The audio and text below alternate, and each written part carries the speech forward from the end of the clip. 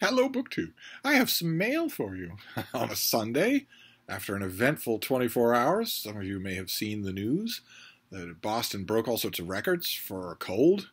It became, on Friday, it became very, very cold, and then it became unearthly, just unbelievable, seriously, quickly, dangerously cold for Friday night. Saturday it was -10, -15, -20, below 0 Fahrenheit, which is pretty bad. This is pretty bad for this neck of the woods in this day and age. Pretty bad, and it had the predictable effect. It froze the pipes here at Hyde Cottage, so there was no running water. And the pipes are fairly new, and they are progressive. They are thick white plastic, so not metal. Which means that theoretically, no matter what, they won't burst, which is the real nightmare. It's bad enough that if your pipes freeze when it's really cold, but it's worse if they burst, because then you're going to be without water for a week at least. You're going to have to get a team of workers in and everything. These things, I don't think I was told they aren't going to do that. And I was also told they won't freeze. But I don't think anybody was thinking of -20 degrees Fahrenheit. That did it. So we were without water for a while, and then the minute the temperature went up, the temperature is going to go up for the next 5 days. So the minute it went up, give those pipes credit. They couldn't handle -20 degrees Fahrenheit, but they could handle 2 degrees Fahrenheit, 4 degrees Fahrenheit. They could handle that. So the water came back, and the temperatures have been going up, which is great. Don't have to wear my devil's hat in the house anymore. Don't have to worry about being outside with the bean. I did. Friday night, we could not have stayed out more than 5 minutes without seriously hurting ourselves. Now, a light sweater is all that's necessary. Not even a winter coat. No hat, no gloves, no nothing. Isn't that right, baby? Huh? It was wonderful, wasn't it? We encountered a pug on our latest walk. We encountered an adorable black pug who did not know what to make of Frida. She was stiff, and she yelled at him, and she was ordering him to, stand still. I'm sniffing you. Don't do anything. Well, her usual approach. She's not aggressive. The owner knew that right away. The owner could see that right away, and the pug noticed that right away because he made a dart from me. I squat right down to dog level. I don't greet the dogs by, looming over them like that. I squatted right down to dog level, and he made a lunge for me, because he wanted to smooch me, and Frida went crazy. What are you doing? How dare you? Stop moving. I haven't finished sniffing you. And for a second, the little boy thought, ooh, is she defending territory? And I said to him, no, ignore her. Come here and kiss me. Come here and smooch with me. And it was a wonderful encounter. The pug owners were very amused by how fussy Frida is. She was making friends, but she was fussy about it. But anyway, we have some mail. Unfortunately, no package opening, but maybe that's just as well. So we have a periodical and a couple of books. I want to show them to you, and one of the books is not mail. So this is full of paradoxes. The periodical is Men's Health, which I still get. I haven't written them a check in I don't know how long. And I brought this up. I was confused about. I always am confused about this. And a friend of mine said, "Well, don't you hold up every one of their issues in front of 1,000 people every month? It's unlikely they're going to cancel your subscription. I don't think that's the reason. I don't think anybody at Men's Health knows anything about me. But this is a kind of a dude bro magazine. In its own defense, the science, there's always lots of science in it, and a lot of times the science is not bro science.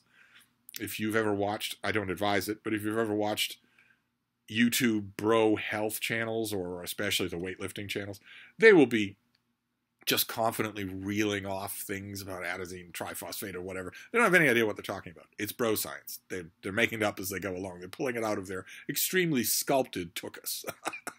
And Men's Health, bless them, doesn't always do that.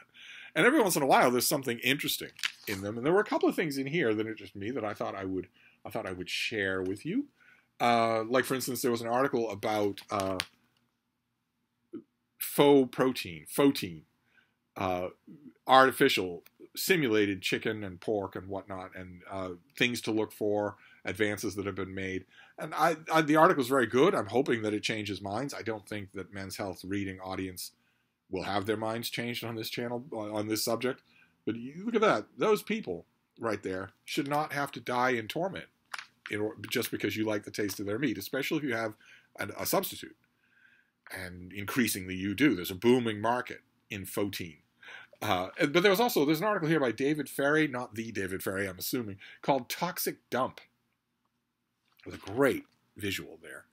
And it's about all of the toxic chemicals that we take into our body on a daily basis, how prolific they are, and what you can do about it. With some fairly simple advice. For instance, use normal cleaning agents, baking soda, vinegar, buy organic as much as possible. Also, your drinking water should be filtered. Even if you live in a town that has relatively good tap water system, unless you're lucky enough to live, like, for instance, Mark Richardson up at the very old house in Vermont, they have their own well. You're never going to have better water than that. But if you're on a system, interconnected water pipes, then you should, even if your municipal steps are good, you should still filter that water. And there's a whole bunch of options, from the pitchers that filter to the filter that you screw onto the faucet, and a whole bunch of others. I thought the article was really, really good. And there was another article in here that I liked as well. I didn't expect it in Men's Health because it runs counter to what a lot of their core subscriber group actually pays attention to, and that is life advice. Everybody has life advice, especially all of those BroTube channels, the ones that, the fitness advisors and the weightlifters. They're always coming out with life advice. It's unbelievable to me. The foremost offender on a number of different levels is a channel by a guy named Greg O'Gallagher called Kino Body. He has been hawking drugs. He's been hawking his Kino Octane, gray market North Korean amphetamine pre-workout. It's swill. He has no idea what's in it. He acts like he does. His fans don't care what's in it because they want to look like him. It's the usual shuck and jive. It's the usual con. And he has built an empire on it. He's an independently wealthy young liar for it. And he is taken to giving out Andrew Tate-style life and dating advice. It's utterly ridiculous. It's so repulsive. He's the foremost offender, but there are plenty of others. I swear. You no sooner have 50,000 YouTube subscribers and a pair of decent pecs than you're starting to sound like some sort of cod liver Aristotle. It's just embarrassing. And the readership of this magazine eats that stuff up. They absolutely love the faux stoicism, or the lions eat lambs, or whatever, or metal sharpens metal, or whatever the crap is that these people are saying. Or they all love it. So there's an article here about how to survive too much advice. It's pretty interesting. I wasn't expecting it at all. And the article, does it have a writer? It might not have a writer. Milan Polk. Okay. Kind of hoping that's a pseudonym. The article gives advice on how to assess your advice giver. So it doesn't run down the advice. It runs down the source of your advice. I thought that was really refreshing, and it has, as you'll see, a broader implication. There's a broader implication in some of these. Question number 1 to ask about your advice giver is, did they earn their credibility? Question number 2 is, do they have an ulterior motive for their advice? It has nothing to do with your well-being. Question number 3 is, would you actually follow their advice? And question number 4 is this even real? And question number 5 is, what do other experts think? And the reason that I like these things is because they apply to anything. I automatically thought about them in context of myself, in terms of book reviews. These things apply. The only element that's missing here, the one that I would add, is the advice, does the advice work?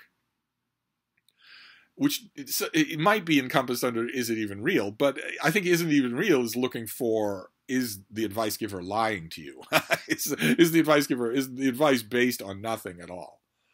Is, like, for instance, if we stick to YouTube, BroTube fitness channels, they talk about bulking and cutting. They talk about, sensible meal prep and whatnot. They all smoke. That's how they keep their weight off. They don't keep their weight off by controlling their impulse eating. They do it by taking in carcinogens, and they take in a lot of carcinogens, a lot of them. And on alternate channels, or on OnlyFans, or the highest patronage level, they openly admit it. They revel in it because there is no way for you to be a Kino Body style fitness advisor without buying into the manosphere, without buying into that whole world of what real men are like. So Kino Body's the only exception. He's the only one that doesn't have a beard. You have to have a beard. You have to have a trophy wife, or he at least treats women like trashy, disposable objects. You know, as far as I know, he's never revealed on his channel that he has just one. But you have to have a trophy wife who's only there because of what she looks like. You might hate her. She's not allowed to have her own social media, so she can't compete with you. And another key element of that world, of that manosphere world, is the absolute totemization of cigars. You can't be in that world without it. You just can't be. And so that on their channel, when they say, you know, watch your meals, don't impulse eat, you got to cut that fat, you got to be in a caloric deficit, all that, the only reason they're able to do it is because they take in carcinogens 30 times a day. Do you want to do that? You shouldn't, if you do. So in that sense, they aren't real. They are lying. I have seen fitness influencers, BroTube influencers, they only do weightlifting. They don't do anything else. And there's a reason for that. There's a reason they don't do anything anaerobic. And it's not because they're concentrating on weightlifting. It's because they can't do anaerobic. They're tobacco addicts and have been since they were 13. They don't have any lung capacity anymore to do anaerobics. They might dress it up however you like, but they couldn't run around a block. You could run around a block better than they could, even if they're lifting 500 pounds on, you know, horse steroids or whatever. I have seen some of them lie about that just directly, and it's always painful. It's always embarrassing. I look at it and I think, granted, you have the receding hairline of a 50-year-old, but you're only 22. Do you really want to be on this path? Absolutely lying about everything for a tiny amount of money. Do you really want to do that? Do you not realize that you're going to be 70 someday? And that you're going to look back on this and hate what you did? I've seen some of them play act that they just stopped running. So they will have the trophy wife spritz them, you know, like with our houseplant. And then the camera will start as they go, like they're running the last two steps of you know, the Iron Man 100-meter dash or whatever that they did. They didn't do it. It's cheap theatrics. You only have to have a little time in theater to see it. They're not that good at pretending. They'll say, hey guys, how's it going? So I got a deal on my pre. Whatever. So that definitely applies to, is it real? But these other questions are excellent. Has the person earned their credibility? Is an excellent question. If we look at book critics, have they spent time in the trenches? Have they done a lot of book reviewing? You know, and have they earned their credibility in the sense of the other question that I'm asking specifically is when you take their advice, are you happy that you did? Are they good at what they do? Does their advice work? Like, for instance, this question here. Would you actually follow their advice? That sort of thing. Do they have an ulterior motive? Another excellent, excellent question. Of course, all the BroTube fitness people all have an ulterior motive. But unfortunately, it applies even in the book world. Right? It doesn't really apply among my exact contemporaries, my exact counterparts. Professional or semi-professional mainstream book critics usually don't have an ulterior motive, usually not. But big booktube channels are often sponsored by publishers. They're often sponsored by people who the sponsorship will end right quick if we didn't have any running water, so I'm doing double time on the laundry. But their sponsorship will end right away if they say this is only so-so or isn't any good at all. They've sold their name. They've sold their accountability. So they definitely have an ulterior motive. You have to watch out for that. I think this is really good advice, just in general. In the last place on earth I was expecting it. In terms of assessing not the quality of the advice, but the quality of the advice giver. That's terrific. Now we have two books. We have two books. And one of them was a package that was opened off camera by my surly houseboy, who was no doubt expecting that it was some of the porn. But he was mistaken. It was not his porn. It's close enough to being mine. At my age, this is about as close to porn as I get. This is a forthcoming book. This comes out in June, late June. And it is Anne Boleyn and Elizabeth I, the mother and daughter who forever changed British history, by Tracy Borman, who a lot of you know and like. A lot of you like her work. I do too. And this is as close to porn as I get. It's a dual biography. Let's see what we have here. Much of the fascination with Britain's legendary Tudors centers around the dramas surrounding Henry VIII and his 6 wives and Elizabeth I's rumored liaisons. Yet the most fascinating relationship in that historic era may well be that between mother and daughter, who individually and collectively changed the course of British history. They didn't do it collectively, they didn't know each other. But I understand what the publicist means here. The future Queen Elizabeth was not yet free when her mother, Anne Boleyn, was beheaded in 1536 on Henry's order, incensed that she had not given him a son and tired of her contentious nature. There may have been another aspect involved, but those certainly played a part. Elizabeth had been raised away from court, rarely ever seeing Anne, and after her death, Henry tried in every way to erase Anne's presence and memory. In that moment in history, few could have predicted that mother and daughter would each leave enduring, interlocked legacies. Yet, as the author reveals in this first ever joint portrait, that's not true. Is it? Don't I remember a book from the early 1960s? Might have been a novel. This might be the first joint biography. Both women broke the mold for British queens and for women in general at the time. Anne was instrumental in reforming and reshaping forever Britain's religious traditions, and her years wielding power over a male-dominated court provided an inspiring role model for Elizabeth's glittering and unprecedented 45-year reign. Indeed, Borman shows how much Elizabeth, most visibly by refusing to ever marry, but in many other more subtle ways, was influenced by her mother's legacy. Okay, well, late June. This is one of the latest books that I have. It's a long way off. I'm hoping to review it. Obviously, I will review it for Open Letters if I can't review it for anywhere else. But I will twist a few arms and see who else will do it. And then the other book is not in the mail. I was watching Chris's channel. What is it? Books Unabridged? Unabridged Adventures? Something like that? I'll leave a link to the video. He was just doing a roundup of stuff that he's been reading. He's a big Lee Child fan, big Jack Reacher fan. Fascinating to listen to when he does. Him and also, well, there are a few channels that really like the Reacher books. And I'll leave a link to his video. I'm not doing it justice. It's really, really good, really entertaining to watch. And at one point he mentioned The Killing Floor, the first Jack Reacher novel. I think he mentioned it in connection with the latest TV adaptation with Alan Ritchson as Jack Reacher. Pretty good stuff. Pretty good TV. About as good an adaptation of that first story as you could ask for. And I loved the series. And when Chris mentioned the book, I thought, I read the latest Lee Child whenever he comes out with anything. It comes to me, so I read it. But I haven't reread the first Reacher novel in forever. And I really should. I really should go back and see. I liked it. At the time, I remember liking it. But I was out with the bean. We have not been able to go on long ground-hugging walks for a few days now. It has been forbiddingly cold. Single digits or double digits below 0 Fahrenheit.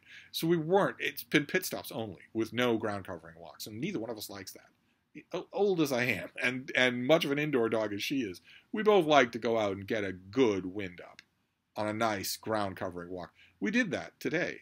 And we passed a little free library, and I found the first Jack Reacher book in one of these taller, what are these called? Prestige paperbacks? I actually like them. I actually like the feel of them in the hand. And this is the first Jack Reacher novel, which I read. This came out in the 90s? When did this come out? 1997. And I read this back then when it came out. It's a terrific, terrific opening because it does not overload you with anything. Jack Reacher is a big ex-military guy. He's very tall, very, ominous, foreboding figure. It turns out he is pure knight in shining armor, but nobody looks at him and thinks that. And he gets off a bus at 8 in the morning in middle of nowhere, Georgia, and walks down the country road from the highway. The bus driver stops on the highway to let him off. And he walks down a country road from that that stop on the highway into town in the pouring rain. So he's walking along that road for 4 hours in the pouring rain. He gets to town, goes to a diner, orders a late breakfast, and he's not even finished with it when the police roar up to the parking lot of that diner. And he knows right away they're there for him. There's no way that they would come guns drawn for anybody else, for the two old guys in the diner. So it's an indelible opening scene. They arrest him. they bring him to the precinct house, and they tell him that the night before someone was brutally murdered at a warehouse on that country road, and that a witness saw a tall guy in a black coat with a bald head or a light colored hair there at the moment, and that's exactly what Reacher looks like. He knows that he's innocent. And he knows that his story about asking the bus driver to let him off when it's not a designated stop, he knows that it can be verified. His story can be verified. And he also knows that there's a killer out there. And he's interested in that because Jack Reacher he doesn't have a home. He wanders around with just a toothbrush and a little bit and a bank card, I guess. And he doesn't have a home. And what he does is wander around writing things, fixing things, solving mysteries, righting wrongs, that sort of thing. It's a weird, bare bones premise. I remember when I read it thinking, this is done with a huge amount of conviction. And boy, oh boy, the narrative is terrific. Oh, in terms of readability, not a foot wrong. Not a foot wrong. I remember thinking that vividly when I first read this, that boy, oh boy, you won't have any trouble getting to the end of this thing, that's for sure. Also, in hindsight, I can look back on those opening chapters and think, that is really well done. You don't tell us much about him. The cops in that town in nowhere, Georgia, don't know anything more about him than we do. We don't know anything more about him than they do.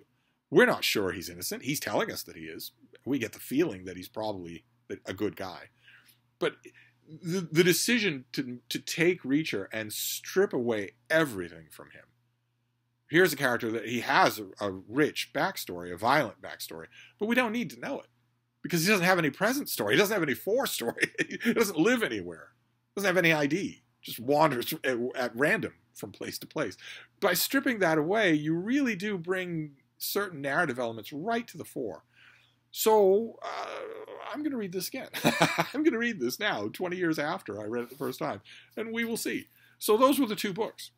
We have Anne Boleyn and Elizabeth I, and we have Killing Floor, the first Jack Reacher novel in paperback, which I just happened to find in a BookTube coincidence, which I really like. I love BookTube coincidences.